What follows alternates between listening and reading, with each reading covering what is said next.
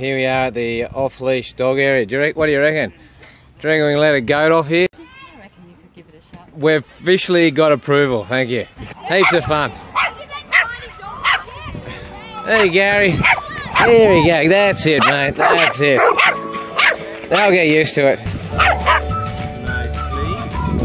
Look at this, Gary. You've calmed them all down. You've taken on all comers.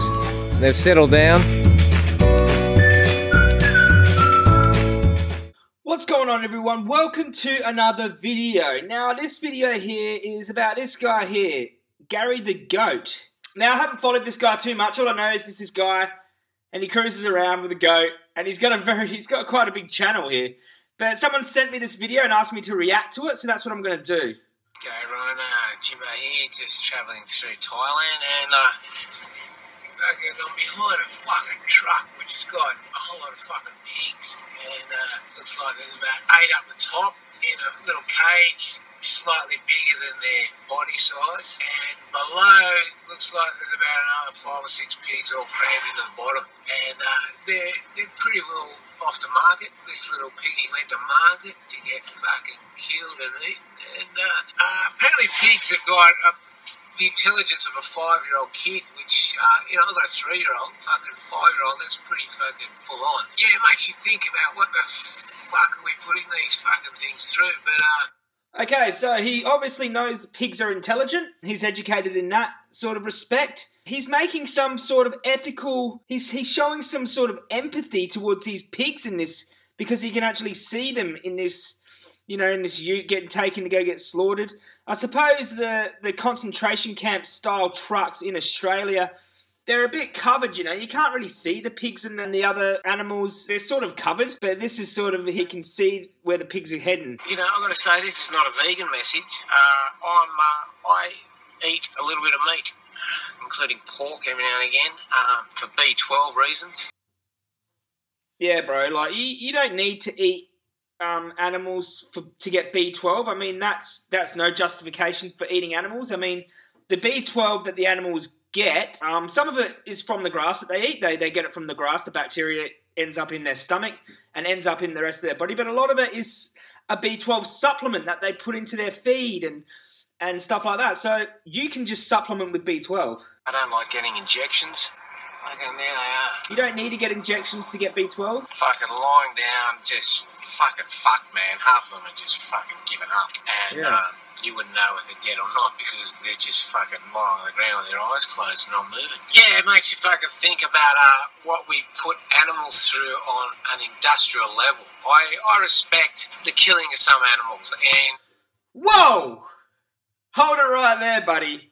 You respect the killing of some animals. Now, where are you going to take this, mate? Because I don't like where this is heading. By this, I mean, there's a lot of indigenous cultures who kill animals. The Aborigines in Australia did it. They're not a vegetarian race, the Aboriginals, and they've got a history of killing animals, namely the... Oh, so if it's a tradition, then that means it's okay. I mean, just because the Aborigines do it, my friend, does not mean that it's okay. I mean, there's a lot of things that were done in the old days that weren't okay. Big ones, the super kangaroos, the super wombats, which were, 30 times the size of the fucking animals, wombats and kangaroos that go around Australia today. Apparently they realised afterwards, when all these animals fucking died out, became extinct, they realised, fuck, we're pretty lucky to have such a fucking big meat source there. And they were pretty easy to kill. They're just these big, huge animals that fucking didn't move very quickly. So afterwards they created totems where when you were born, you had a special animal which you didn't eat and you protected so that there was respect for the animals.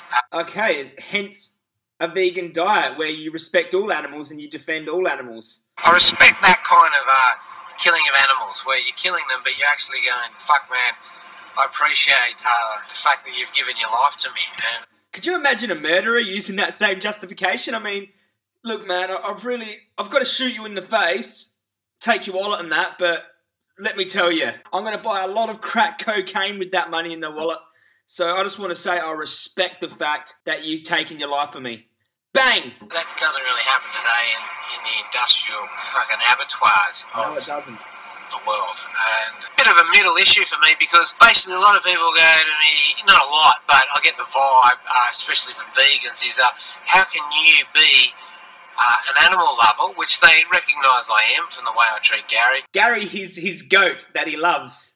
He's got a pet goat, but he eats other animals. Pigs. I'm sure he might eat lamb. I wonder if he eats lamb. But fucking still eat animals. And I'm sort of like, to a lot of them, not all of them, how can you say you're an animal lover when you don't have an intense relationship with an animal? Like, you don't fucking hang out with one on a daily basis. You might go around and fucking let a few birds free from their cages, but you don't really experience the joy of fucking hanging around an animal and looking after it, making sure it's alright. And you don't need to have an intense one-on-one relationship with an animal to not want to kill other ones.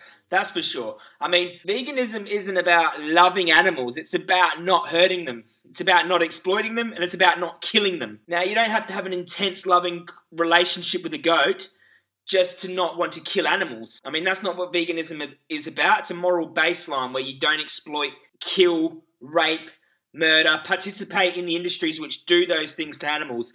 I mean, I understand your sentiment. And to generalise saying vegans don't have a loving relationship with animals, I know vegans who have animal sanctuaries where they rescue animals. Vegans who have many dogs and cats and rescue animals and have amazing relationships with animals. So I don't know who you're really talking about here, but it's interesting. And keeping it entertained and giving it a full life, which I like to think I give to Gary, and Gary's fucking definitely giving to me. So yeah, that's just my musings on that. So are you saying that's your justification for eating other animals, or because you treat Gary nice? I know you don't personally kill these animals, but you got to understand that by supporting the industry, by buying these products, a little bit of pork here and there, by paying for that pork, you're killing a pig second-hand. You're murdering that pig by supporting that industry. I mean, just because you love Gary doesn't justify that. Just because you love this one animal and you show this and Gary lots of compassion and you spend lots of time and entertain him and you treat him really well, does not justify killing all these other animals. I mean, that would just be like saying, you know, I really love my wife, I spend a lot of time with her and my child, but, you know, I killed this other chick the other day. I don't really know her, you know, I just killed her, raped her, and took her money. I mean, I know that's an extreme way of putting it, but that's sort of what you're saying. You're saying it just because you love Gary, you have this intense relationship with him, that sort of justifies your other behaviour. Answer is, for me, it's not taking vitamin B injections, which a lot of vegans do. To me, it's basically... Dude, you don't need to inject vitamin B. You can have a sublingual spray. I mean, and that's if your levels are low. And a lot of vegans never get low B12. And B12 is not only a problem for vegans, it's also a problem for meat eaters. Low B12 is not just a vegan issue. You can supplement it very easily without injections if that's what you're afraid of. And let me put it this way, my friend. If you've been scared of a little needle, can justify the murder of 200 animals per year per person. Let's say one person eating meat, milk, dairy and eggs kills up to 200 animals. One small needle every month or 3 months or 6 months, a little needle like that, or killing 200 animals per year. I mean, can you weigh it up? You see what I'm talking about here? A life where I've got a good diet and I exercise well so that I've got a clean body and it's not clogged up with just too much fat and shit and toxins. Well, the fact that you're eating animal products which contain saturated fat and cholesterol, which builds up in arteries over time, would mean no, you don't have a healthy diet. And I get a bit like that. Especially at the end of a tour, man, I put on about 10 kilos. And then when I have these breaks with my family, I get fucking fit again so that I'm ready for the next fucking 3 months of truck food stop out in the fucking outback where you can't really get much good food, man. Certainly good food that's tasty. You don't get fucking succulent mangoes and dragon fruit, jackfruit and shit like you do here or in Sunshine Coast in Queensland. But the thing is, dude, like, I know I can eat vegan at any service station I'm at. Any service station I'm at, there'll be bread, there'll be peanut butter, there'll be jam, there'll be cereal, there'll be canned fruit, dried fruit, sultanas, there'll be fruit juice, there's usually little rice. Most service stations, especially truck stops, you've got sandwiches, you've got bread rolls. You can eat vegan at these truck stops and not cause the suffering and death of animals. Oh, no, but the food doesn't taste as nice as a meat pie or a fried chicken wing. To use pleasure to justify an animal's life is like a rapist using pleasure to justify raping a woman. It's no justification. because you can't use pleasure as a justification for killing or raping or exploiting another animal or human, for that fact. Yeah, my thing is basically I love animals and I love being healthy, and being healthy involves having a bit of B12, and I do it through having a little bit of meat, which hopefully gets assimilated into my body, and well, it definitely does more than when I'm out of condition. So you love animals, but you're killing them to get some B12, which you can attain in another way. Meat eaters can be B12 deficient, mate. Most people think that the only foods naturally containing vitamin B12 are animal-derived foods. This is not true. In a sense, no foods, plant or animal-based, naturally contain vitamin B12. You see, B12 comes from two sources, dirt and us. Let me clarify. B12 is a waste product of bacteria that can be found in soil and inside your body. So, of course, animal products are going to contain traces of B12. Animals eat food from the soil, as well as produce their own B12. Of course, with the crap that we feed our food animals, farmers today actually inject their livestock with B12 in order to be able to say that their animal products contain B12. Meat eaters are actually more likely to have a B12 deficiency than vegans. In fact, 99% of people with B12 deficiency are consumers of animal products. This is because the B12 in meat is easily destroyed both by the heat that's needed to cook it and the hydrochloric acid in our stomachs that's needed to digest it. Studies show that those following a typical animal-based diet require more vitamin B12 than those who do not. In addition, animal products contain a vast number of other factors which inhibit vitamin absorption. Dr. John McDougall has an interesting take on the hesitance to go vegan due to B12 concerns. He says, take a moment to compare the possible consequence of your dietary decision. You could choose to eat lots of B12-rich animal foods and avoid a 1 in a million chance of developing a reversible anemia. However, this decision puts you at a 1 in 2 chance of dying prematurely from a heart attack or stroke, a 1 in 7 chance of breast cancer, or a 1 in 6 chance of prostate cancer. The same thinking results in obesity, diabetes, osteoporosis, constipation, indigestion, and arthritis. It's not a vegan issue, and it's no issue to have a sublingual B12 spray or any multivitamin contains enough B12. I don't see the issue here, mate. I think maybe it's more of convenience. When you're out on the road and it's convenient for you to pick up a burger or pick up a fried chicken wing at the truck stop or something like that, but it's no justification. I think for you to call yourself an animal lover is hypocritical. It's hypocritical and it's simply not true, because if you've seen the reality of a slaughterhouse and what they go through, and I think that you know what they go through, and you know that it's wrong. You know Gary has feelings. Gary the goat has feelings, and you know that pigs are intelligent and have feelings. You know that cows are intelligent and have feelings. But you're still continuing to eat them, and you're using B12 as it's no justification, and it's not a valid reason. yeah, if I'm not really one of those people who are going to fucking get into a competition with people who are going, I'm the most vegan that ever vegan, but I do respect the vegan diet. Fucking really respect, especially the people who fucking do it and have got high B12 levels and don't get injected with shit. You guys are fucking top of the pops, really. For me, I'm just some cunt who's trying to fucking stay healthy. I do eat a little bit of meat to stay healthy. I don't want to fucking...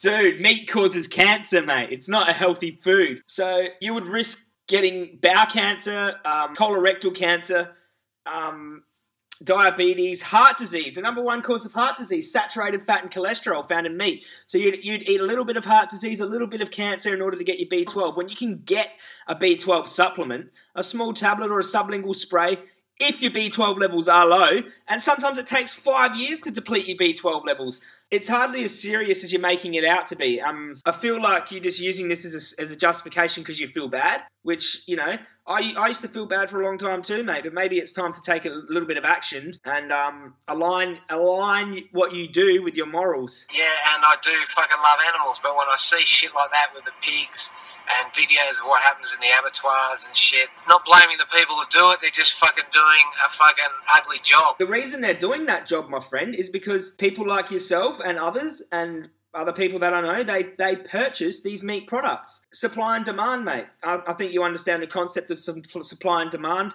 whereas you buy a product and it supports the industry. So the money from your hand is going straight into the abattoir workers' hands, and they're getting paid by you, the consumer. If the consumer didn't buy the product, the abattoir workers wouldn't have a job, the animals wouldn't be getting killed. It's as simple as that. But I do think, can we do this shit better on Earth? Can we do this shit better? If you want to fucking end this video on a joke and go, come on, Jim, mate, get to the fucking joke, give us the fucking orgasm. I just want to reiterate a couple of ideas I've had about vegans, and that is, and I'm serious here, vegans, like full-on vegans, I want you to answer this question. If you have got a child, you're a woman and you're breastfeeding, does that make you a fucking vegan because you are letting another animal fucking consume an animal product of you? And does that make it impossible for a baby to be vegan if it's fucking taking breast milk? Well, to answer that question, mate,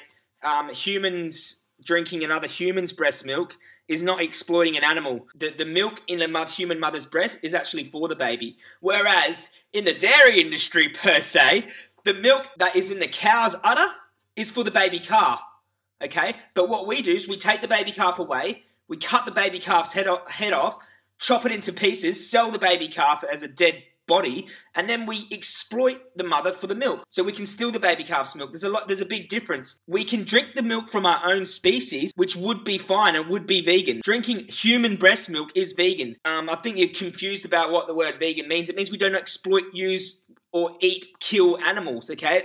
Yeah, so I'm not sure where you're going with that one. Like I said before, if you fucking suck someone's cock and you swallow, can you still call yourself a vegan? And, you know, and... Okay, in regards to sucking someone's cock and swallowing their cum, no animal was harmed in the process, mate. No animal was harmed in the process, so that's fine. That is vegan. Does it depend on whether the guy was fucking consensually giving you his sperm? I mean, like... Well, if it wasn't consensual, mate, then that would just be called plain old simple rape. That would just be rape, and no, that wouldn't be ethical, but... Tied up and you're sucking his cock against his will, like, I'm talking hypothetically, because I don't know if that's ever fucking happened in the history of humanity. But if it did happen, I don't know. Anyway, so many fucking questions. But the big one is, how can we fucking care for this world in a way which doesn't make people get psychotic by going, fucking, I'm better than you because I care for this world fucking more than you. So I think he's talking about vegans who think that they're better than him, but I don't think I'm better than you. I think my decision not to harm animals is better than your decision to harm animals. You're conscious and aware of the decision you've made to continue to eat meat, knowing the suffering that you're causing, and I think that a person who knowingly causes suffering is not aligning his morals with his core values, and I think that someone who has align their morals with their core values and who chooses not to cause suffering for no reason is more aware. I think everyone's got room to grow. No one's perfect. I think you're starting to make that ethical decision, and I think you're moving in the right direction, mate. Even if it was a vegan, I'd fucking respect that, man. I'd go, okay, I understand that you don't want to fucking swallow because you're a militant vegan, and what I'd do is just fucking tap you on the fucking shoulder and go, I'm about to fucking blow me load, get me fucking hand, fucking finish the job off myself, and then do the fucking Spider-Man out the window. That's how much I respect vegans. Actually, fucking, you can't throw spiders out the window. Fuck, man. How do you fucking keep these vegans happy? Alright, so he's a bit of a funny cunt, this bloke, and I actually quite like him. And I hope you see this video, mate. Maybe it's time for you to sort of move in the direction of, you know, stopping to eat meat. We don't need to attain B12 from the meat industry. I mean, why take an animal's fucking life because you need this vitamin that you can get from other places? Cereals are fucking fortified with B12. I mean, if I shot a human in the head and ate its body because I needed to get vitamin fucking C, would that make sense? No, I could just pick a fucking orange off a tree. I mean, I think it's just a lack of education, and so why don't you go get a blood test, see what your B12 levels are like, have a go at not eating meat for a while, not killing animals for a while, and, you know, see how your B12 levels go. I'm sure they'll be fine. But anyway, mate, that's the end of the video. I hope you see this, and I hope you go vegan. Boom. That's it, mate. Suck it in, suck it in. Oh, yeah. That's it, mate. The New World Order is vegan.